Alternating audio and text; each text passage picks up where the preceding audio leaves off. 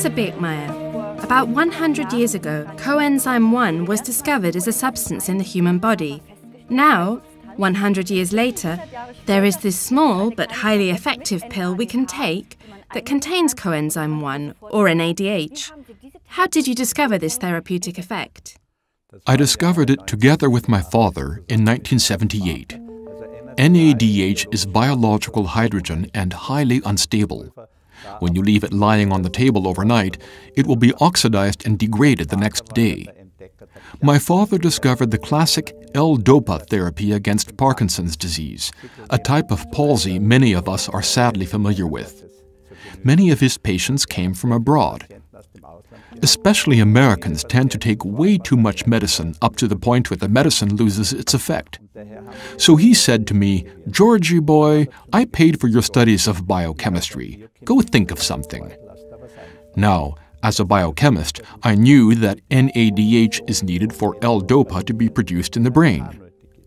I got my hands on one of the largest laboratories in Vienna, where plenty of NADH was available in vials. I gave it to him, and when he used it on the first patient, the effect was phenomenal. We have developed a new therapeutic concept: the stimulation of the endogenous L-DOPA biosynthesis in the brain of Parkinsonian patients by NADH. The patient has difficulties in getting up from his seat and in walking. He moves forward in small, tripping steps. Initially, the patient was hardly able to walk, but an hour later, he walked and jumped and ran around. 1 hour after infusion of 25 milligrams of NADH, the patient's disability improved considerably. The mimic was more animated, the pushing and jumping ability was incomparably better to that before the NADH treatment.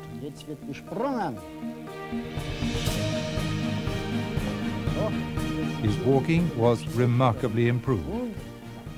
The left screen shows his walking before, the right screen 1 hour after NADH treatment.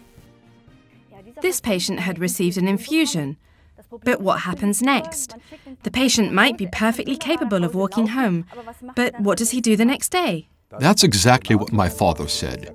He said, "Georgie boy, now I need you to make pills out of this," which turned out to be easier said than done. We admixed the NADH with milk sugar and pressed it into tablets.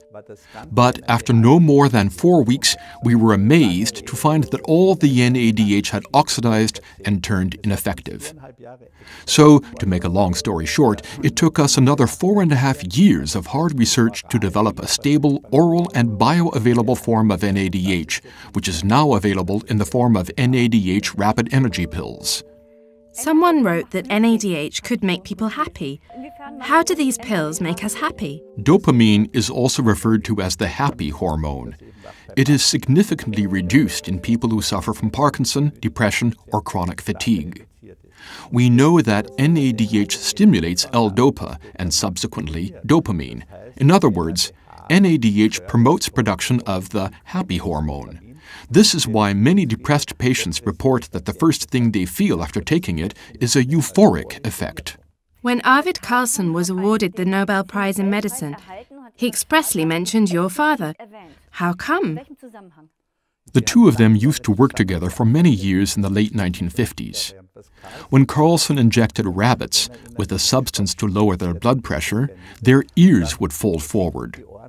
When he administered them L-DOPA, the ears went up again. Only the ears, unfortunately. My father was a fast thinker, and he immediately thought, that should be helpful for my Parkinson patients. He acquired L-DOPA from Hoffmann La Roche and injected it into a woman who was lying in bed paralyzed. An hour later, she jumped out of bed and walked. When Carlsson was awarded the Nobel Prize in 2000, he pointed out in his speech that the defining discovery had been made by Professor Walter Birkmayer, my father. Your father was a neurologist and psychiatrist, and he had a couple of very famous patients. Quite a few celebrities have Parkinson, including Muhammad Ali and Mao. Mao Zedong's personal physician invited my father to China. My father accepted, But he didn't get to see Mao in person. He had to give the medicine to the personal physician, Dr. Li, who would then administer it to the patient. Dr. Li would later mention in his memoirs how a doctor from Vienna had delivered good medicine to the great party leader in 1947. After rendering the substance stable, which was an achievement in itself, you face the next challenge of placing the drug on the market, facing rigid provisions like a shelf life of at least 2 years. How many tests did you conduct? And how many scientific studies did you publish to prove that your NADH products are effective? It took us 4.5 years to measure the drug stability. In addition, to meet the requirement of a 2-year shelf life, we had to test the drug for 2 years, obviously. Also, we did toxicology tests to find out how much of our medicine an individual will tolerate. We found that a person could take 50 rapid energy pills a day for 6 months without experiencing any side effects. But then they must be able to fly. Not quite. In the final approval period for our Alzheimer dementia drug in Britain, authorities required us to test for all kinds of things, including safety parameters. We had to perform these tests with 2 different types of animals, a dog and a rat. And even dogs, with a lower body mass than humans, were shown to tolerate 50 such pills a day for 6 months. The only side effect British researchers found was that male dogs were, as they put it, amorously nicer, meaning they developed an enhanced sexual drive towards the females. Now, that's a side effect I can live with. What you might not be able to live with so well is that there are quite a number of copycats and counterfeits of your product on the market, resulting in frequent angry comments by customers on Amazon or the like, who have unwittingly ended up with a rip-off. Why is that so? The plagiarists believe they can reproduce the development that took us 4.5 years in 14 days by simply buying NADH, admixing it with some powder, and pressing it into tablets. What they fail to recognize, though, is that NADH is very unstable. They might use the correct amount, but after 4 weeks, as we demonstrated, the NADH within the tablet will degrade, and the customer will no longer experience the effect. What are your future hopes for NADH? I hope it continues to help many people, as it does now, and even more. The longer we maintain people's health with the aid of NADH, the more money we save public health funds and governments. Let me give you an example. America spends, or may I say, wastes, $100 billion every year on demented Alzheimer patients. If the illness could be postponed by 1 year in 10% of these people, America would save $10 billion. And there is new evidence that a nutritional supplement can actually help you beat short-term sleep deprivation. Our Dr. Tim Johnson will be here with some details. It's good news for us. The TV show Good Morning America covered NADH for 15 straight minutes in connection with sleep deprivation. With so many mistakes happening due to fatigue, I take it NADH would be highly useful, even to younger people.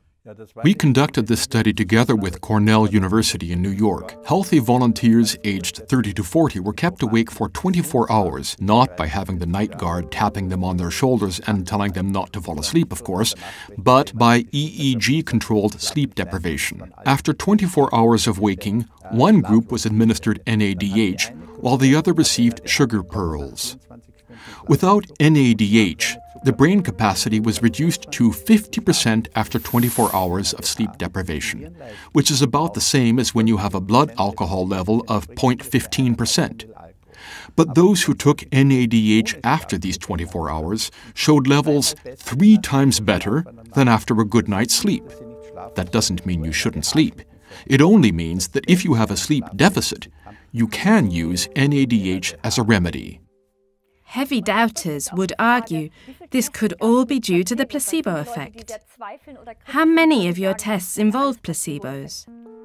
We conducted a variety of studies at Freiburg University, at Georgetown University, in Vienna and several other places, and we always included placebo controls.